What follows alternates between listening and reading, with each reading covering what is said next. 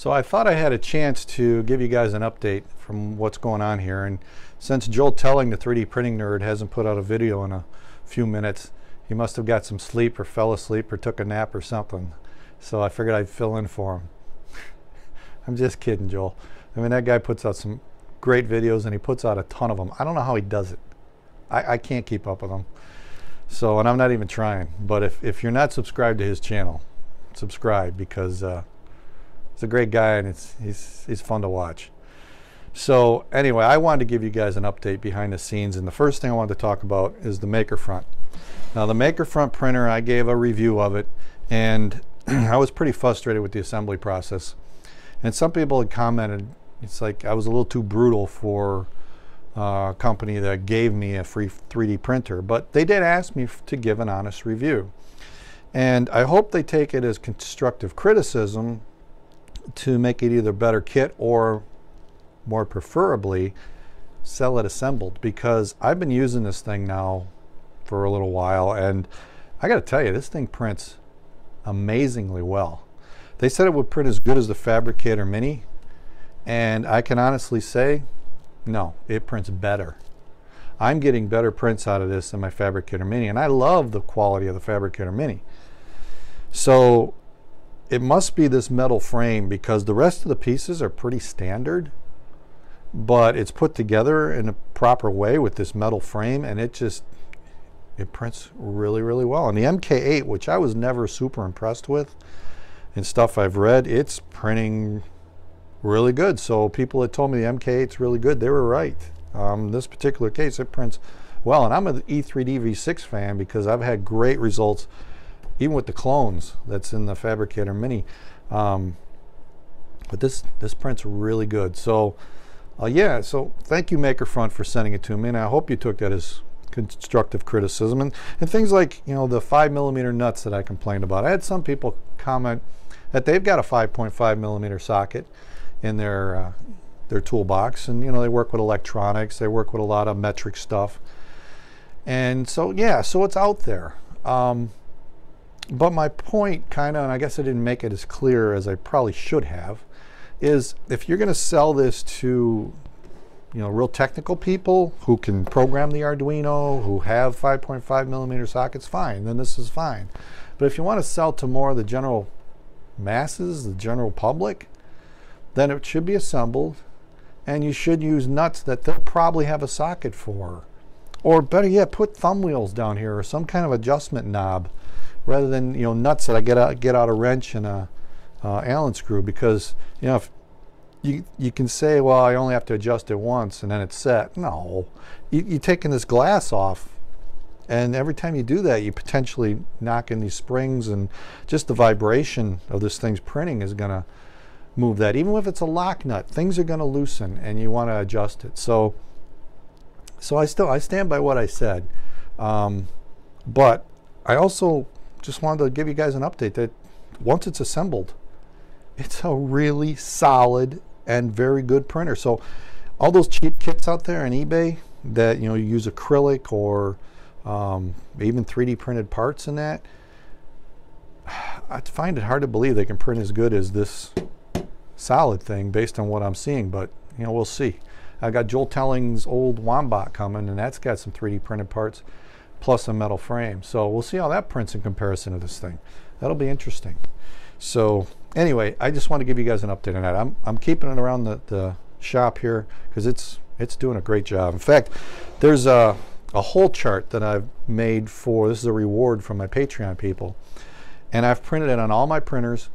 And this is the only one where the 1mm hole, which normally just gets covered up, this is the only one when I hold it up to the light, I can see through the 1mm hole. The Fabrikator Mini, once in a while, would do that. But this one, every one of them, I can see right through the hole. Just barely, but that's how fine of print I'm getting with this thing. And that's at a 0.2 layer height. So I didn't even do a 0.1. So I'm happy with it. Just wanted to give you guys an update on that. Another thing, people said, you know, after that review, I'll probably never get another 3D printer sent to me. Not true, because this is a version 1.5 of the Fabrikator Mini.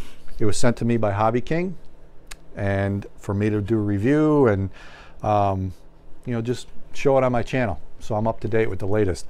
They appreciate what I've done with promoting their stuff in the past, and they sent me this to try out so I could see the differences. And some of the differences I noticed right away is, first of all, this is open. The old Fabrikator Mini did not have this open. This was covered. A couple other things. The end rods, where the rods stop here, these were screwed in before. Now these snap in. But apparently they're holding it better because the rods used to slide back and forth, and as it prints, you would get a tick, tick, tick sound. These don't move. So that seems to be improved. The front here, there's a injection molded piece. This used to be stacked acrylic and then bolted together, and then there was like a tie strap thing holding the rods. That's changed. This is now injection molded, holding the rods. Seems to be better. The the driver chips on the bottom now have heat sinks on them, so that helps, although I never had problems with that before. Now some people have asked me what voltage I set my drivers to. There's a little potentiometer in the bottom here that you can set, and mine are all set to like 0.72 volts on my Fabrikator Mini, which some would say is a little bit high. I think most people recommend 0.65 volts, and that's the voltage kind of correlates to the current that pumps through the steppers. But I've been running at 0.72 for hundreds of hours, and they do get warm, but I haven't had any failures, so I think I'm safe. So I'll probably adjust these, just check these and see if they're in the same ballpark. But the heat sinks will help. I don't know if the connectors for the LCD are fixed. They were reversed before, if you guys remember that. So I've had one person tell me they weren't reversed, they fixed it, and another person tell me they're still reversed. So I don't know until I fix it.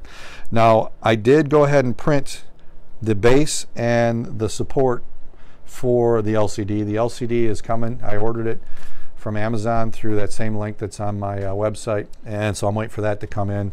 I printed the base on my DaVinci 1.0, and it actually shrunk just a little bit, so it's fitting tight, but it's actually good because now it'll stay on, but it gives me just a little bit of warping there. And then I got to clean the glue. It's got glue on the bottom that I got to clean off. This I printed on the DaVinci Junior, so it's in PLA, and that came out really good, and it snapped down really tight, fit really tight. So it's pretty much ready to go. One more thing I did notice too is that the extruder on the back used to be bolted right to the acrylic on the old one. Now they've got these offsets, these little plastic offsets. So I don't know if the motor heating up and then wiggling caused cracking on the back. I don't know, but they've got these offsets now, so that seems to be improved.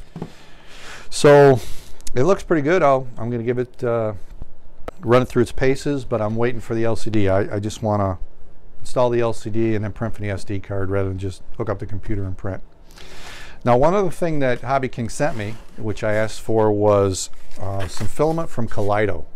They're the same company that do the PrintRite computers, or PrintRite printers, 3D printers. This is a wood filament. So they've got their own wood filament. They had it there on the website, the Colido wood filament, and it looks pretty good. It looks like it's got a texture that can actually be probably painted or stained. I don't know if you saw Anthony at the hot end. He built something. He built a like a Viking boat and then stained it. It came out awesome. So check that out on Anthony's site. And I think Angus at Maker's Muse has done some stuff. I don't know if he's done wood. I can't remember, but I know he's done a lot of different filaments, including painting filament. He painted it a certain color and then printed it, and it printed in that color. So check out his site too for anything new. I haven't done a whole lot of exotic filaments, and I just haven't had the need for it for the stuff I do. But I did want some wood because I'm going to do some more cabinet knobs. I never finished them because my wife commented she didn't really like the knob that I made. So it's my shop, but she works out here too, so I'm like, okay, I'll try to improve it. So style's not my strength, but I'm going to try some other designs, but I still want to print them in wood, and then I may try to stain it just to see how it comes out. So that may be a future Filament Friday project, I don't know, or just an additional thing. So that's it. That's all I got for now. I'll see you next time on Filament Friday.